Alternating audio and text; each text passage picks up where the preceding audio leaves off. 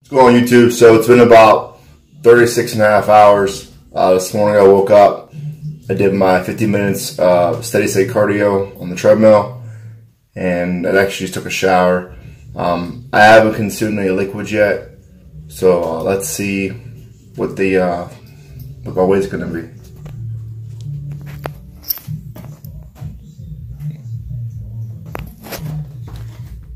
So as you can see, it's about 12 pounds.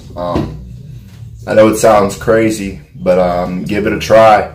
I use this whenever I spend a couple days just off the wagon and I'm just eating a bunch of junk that I shouldn't be eating if I go away on a vacation, or if I'm on a family's barbecue or picnic and a couple days in a row I eat like crap and I want to reset my body. I'll do my 36-hour fast. So I hope this helps you.